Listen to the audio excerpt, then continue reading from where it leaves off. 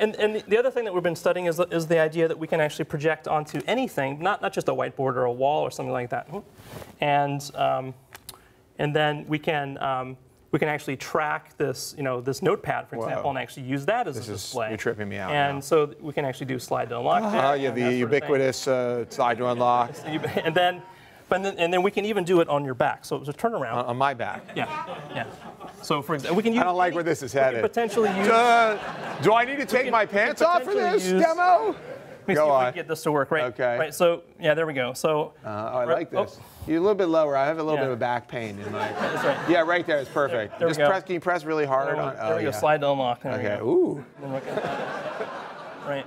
Is it? So literally, we can use any surface available. Is slide to unlock supposed to make you sexually aroused? Is that a thing? All right.